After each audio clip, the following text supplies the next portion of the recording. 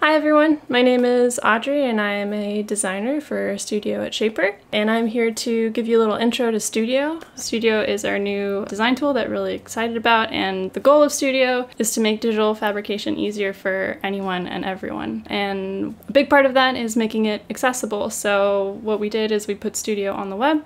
The first step to this video is getting to Studio, and so with any device that is connected to the internet, you can go to your browser and navigate to studio.shapertools.com, and then you'll be prompted to log in. If you have an Origin, then you already have a Shaper account. This is the account that you use to log into Shaper Hub, so you could log in with that. If you aren't an Origin owner or you're new and you don't have a Shaper account yet, you can create one from here. And I already have one, so I'm going to be logging in with my account so that we can go through this project together. So when you're done signing in, Studio will open, and it'll either open a new design that it's created for you, it's this untitled one up here, or it will open the latest workspace that you were working on. So here we have a new design, and I just wanted to take a quick second to look over some of the things that you can see on screen. You can see the name, you can see that you could rename it by clicking here. You can see this logo here is the main menu. You can look at some of the options in here. We've got sort of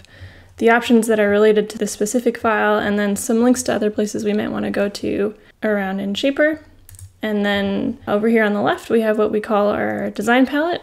So we've got 4 tools here: Find Art, Make Shape, Add Text, and File Import. And then over here on the top right, we have these 3 words: Design, Plan, Review. And this is what we call the mode selector. So these are 3 different modes that you might be in. Actually, for design and plan mode, there's a little menu that lets you change some settings. We'll talk about position in a little bit. And then also lets you change the units that you prefer to be in. Down here on the bottom right, we have our help menu. And this is just a place where we've put together some links that you might be interested in while you're designing.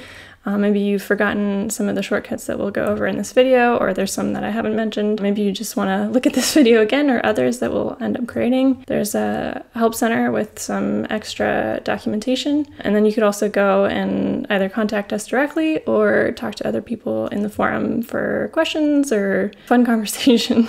If you're looking at your screen right now and it looks a little bit different, like some of these buttons are missing, that's because I'm logged into a subscribed version of Studio. And you might be looking at a free version, which we called Studio Lite. If you want to try out any of the paid features that I'm going to go over in this video, you can open your main menu and click this button to start a free 2-week trial. And if you want to learn a little bit more about the differences between Studio Lite and Full Studio, you can head on over to shapertools.com/studio. Okay, onto the project. All right, so now that we've taken a look at sort of the basic tools that we can see on screen, I'm going to introduce you to the project that we're working on today. So I thought I might work on a fun little bowl stand for my cat. This is my cat, Gizmo. She's very cute. I thought it might be nice to make her a little stand where we can put her bowls so that they're off the ground and maybe a little bit more comfortable for her. And this is just a little bit of an example of something that I thought was sort of along the right lines, and I think I'll do my own play on that. So one of the first things you might want to do in Studio is make a shape. If you click on the Make Shape button, you can see that you have these options for different types of shapes you can make. You could make a circle, ellipse, rectangle, rounded rectangle, and polygon. And as a tip, polygon actually includes all kinds of polygons, and this is where you would make a triangle if you go to the parameter panel on the right and set the number of sides to 3. Now you've got a triangle. So that's just a quick tip. That's where you find triangles. I actually want to make a circle so that I can have circles for the bowls to go into for the pet bowl that we're making. So I'm gonna delete this, and I can delete this a few different ways. There's some buttons down here, and these buttons are the contextual buttons. So you can see I've got three options: shapeshifter, which we'll talk about later, duplicate, and delete. So duplicate is pretty self-explanatory. It'll make a copy. And delete is also pretty self-explanatory. If I undo that action, which I can do up here on the top left, undo, then I could also show you that I can delete things with the delete key. There we go. Another way to undo is to use Control or Command Z. There we go. I'm gonna delete that again, poor triangle.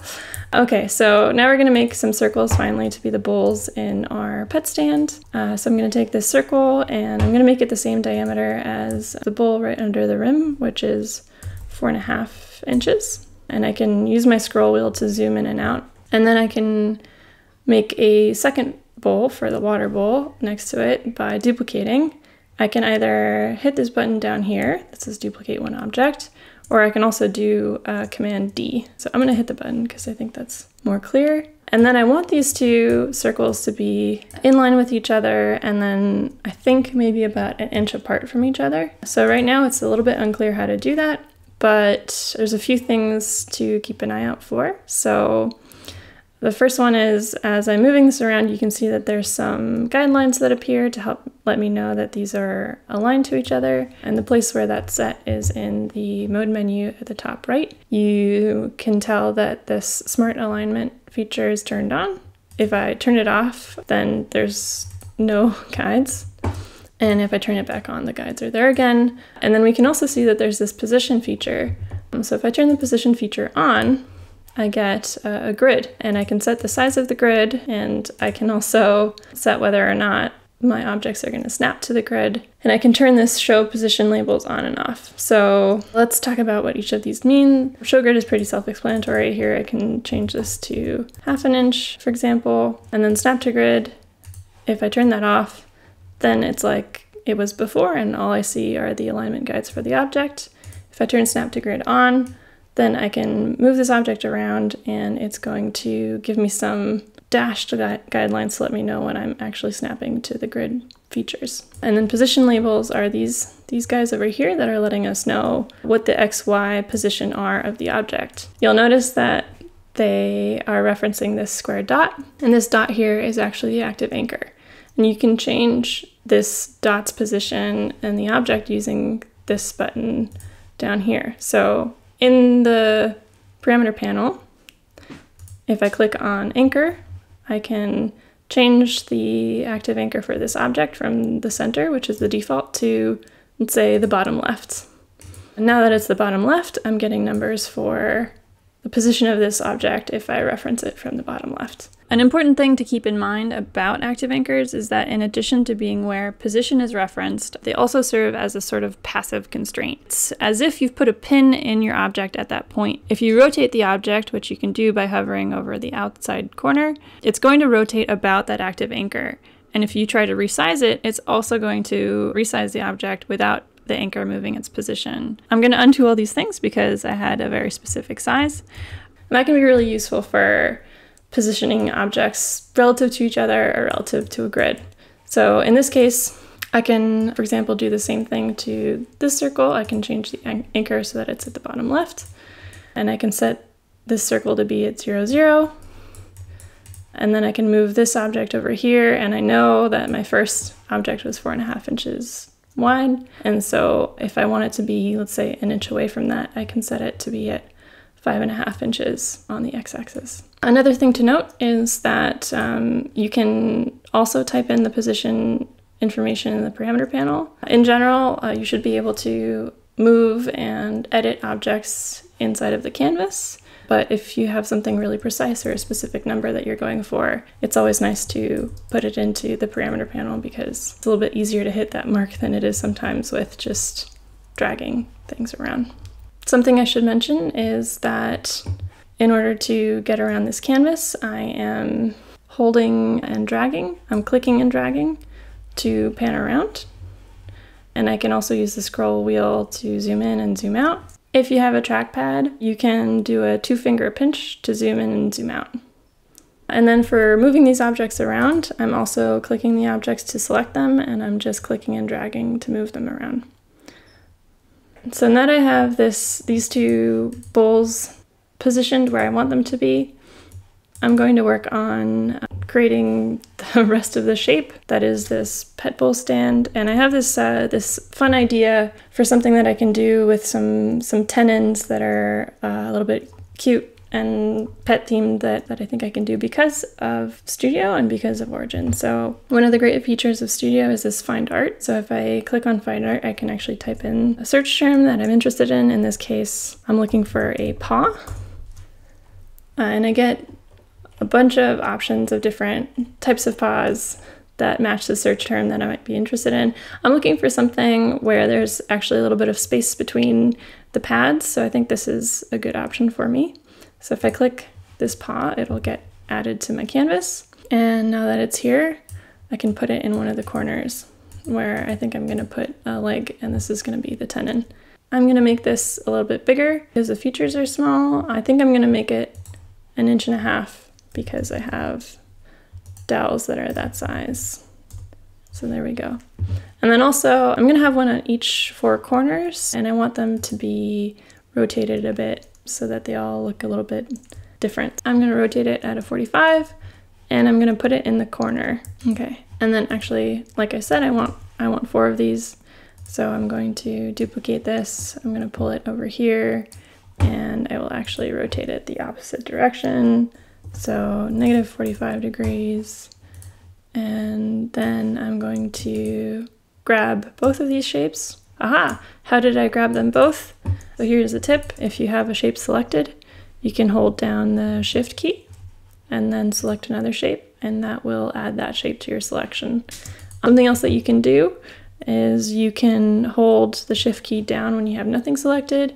Notice the little plus that shows up next to your cursor. And then if you click and drag, you'll make a selection box that will select anything in its path. You don't have a Shift key on mobile, so another way to get into that multi-select box mode is to hold down your mouse, or in that case, hold down your finger on the screen and then drag to make a multi-selection. So now I can select both of these objects and make a copy, bring them to the bottom, and actually think I want to rotate these so that they're sort of upside down. And now we have all of our tenons that are going to stick through, but through what? So now we have to make an object that all of this lives in. I'm going to duplicate this circle here, and then I sort of want to see what it looks like to have something all the way around here. So I'm going to change the anchor point to the center, and I'll scale this a little bit bigger. I think I want to have at least 1 inch around the bowls, so I'm going to make this actually 6.5. And I can duplicate this in the other side, and I'm using my snaps to make sure I'm actually aligned to everything. This is actually helping me see that these paws on the bottom aren't quite in the same position as the ones on the top, so I'm going to pull this down a little bit. And now I'm going to make some space around the paws that I'm going to cut into. So here's a circle. I'm also going to line this up with the paw, and I'm going to resize it. I'm going to use the same circle around each paw.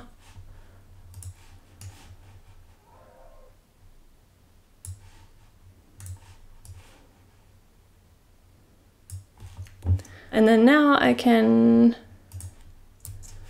make a selection of all of these circles, which are essentially the material that I want to keep. And then I can open Shapeshifter, and it brings me to this view where I can sort of see different parts of all these objects. What Shapeshifter does is it basically takes all the objects that you've brought into it and chops it up and gives you the option to then create any shape from all those chopped up little shapes. So for example, I could create just this little shape between these 2 circles here by selecting it. In this case, I want everything, so I could either go ahead and click everything here, or I can also just click this select all and say make shape. And it's made this fun, very bubbly shape for the bowl stand. I actually think maybe this is a little too bubbly, and I want to put Gizmo's name up here. So I might also add a rectangle in here. So I'm going to undo that, and I'm gonna bring in a rectangle, and I can put it in the center of everything. There we go. And we know this is 6.5 tall. So if I select all of these shapes,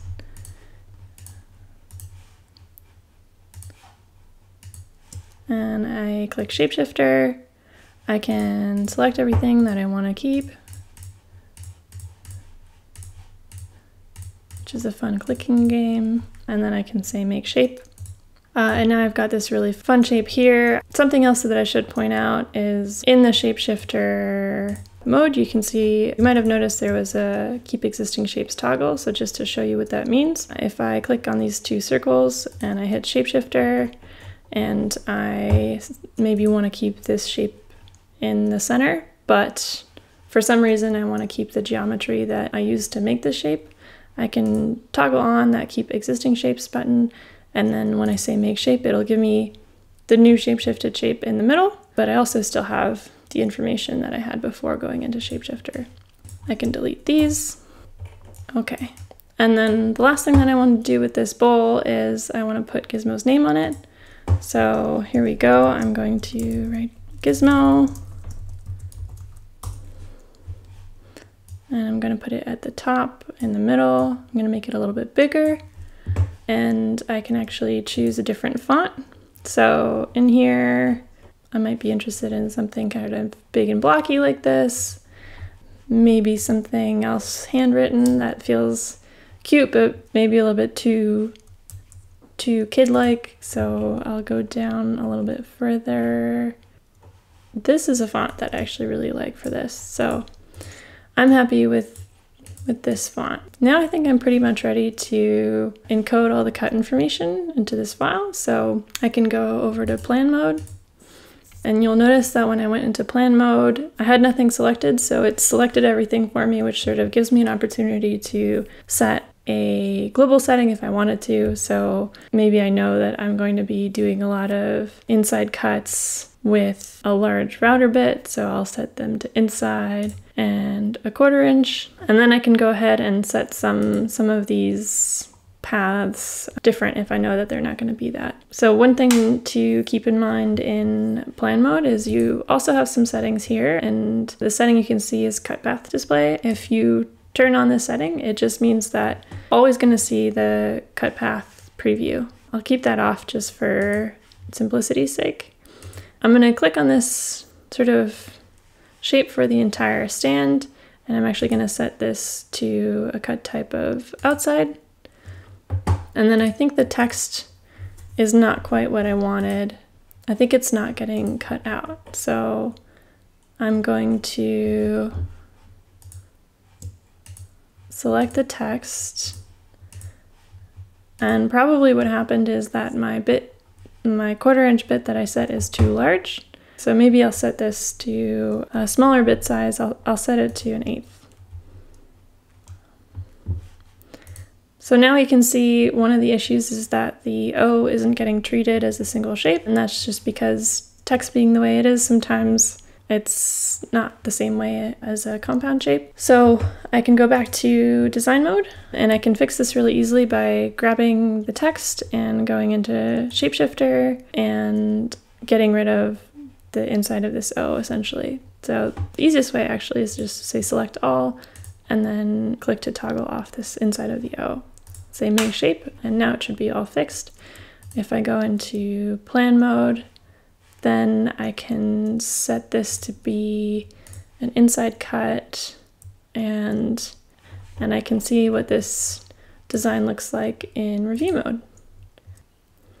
Okay, pretty exciting. It's really close. The text is a little bit too rounded, and review mode is making it really easy for me to see that. So I can go back to plan mode, and I can select just the text, and I can set it to a much smaller bit size, like a 1/16 of an inch. And now if I go to review mode, we should see that it looks nicer. But actually, I think I want that to be a pocket and not an inside cut. Let's make it a pocket. Okay, there we go. If you wanted to, you can also set your depths in here. So I think this is going to be a 1/2 inch material roughly. So I've set this to 1/2 inch. These inside bowl cuts are also going to be through cuts. So they're going to be 1/2 inch, and actually pretty much everything except for the text is going to be 1/2 inch. So I can set it all to be 1/2 inch. And then we'll set a final depth for our pocket cuts for the text. We won't cut that very deep, so I can actually just use these plus minus buttons, and I'll set it to 0.1. And now we can take a look at what this looks like in review mode again. So there we go. That is our finished pet bowl stand top, and the legs will just be cutting out the tenons on top of some very large dowels. Now that I'm done with my design, I can actually give it a better name than Untitled 01. So I'll call it Gizmo's Stand, and you'd think that this is the same as saving, but actually this has been saving in the background the whole time.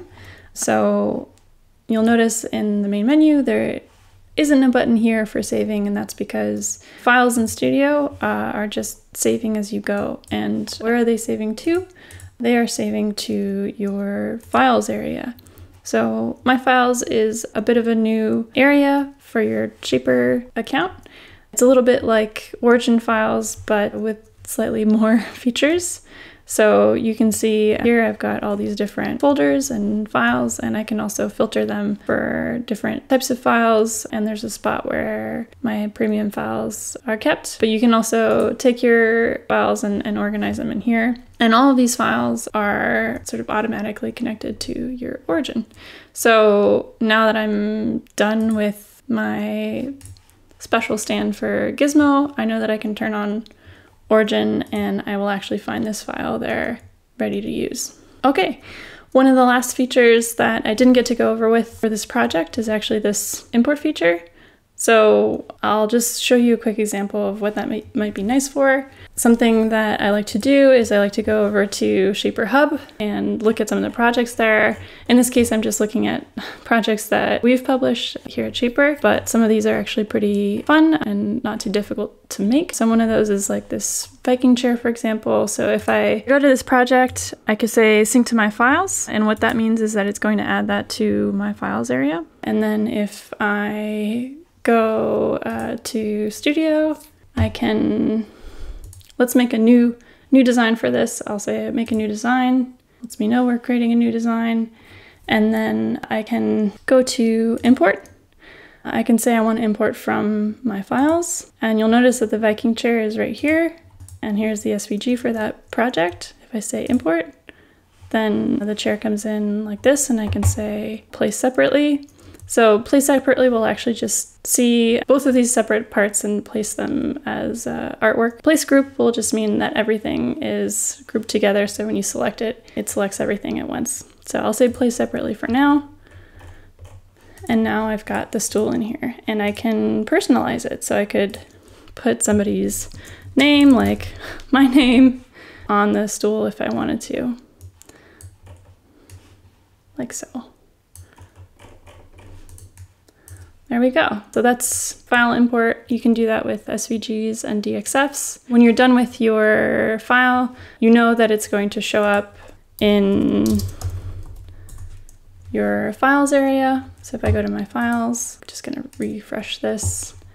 You'll notice that the Viking chair that we added from Shaper Hub is here, and then my stool is here now, and these will be automatically loaded to your Origin.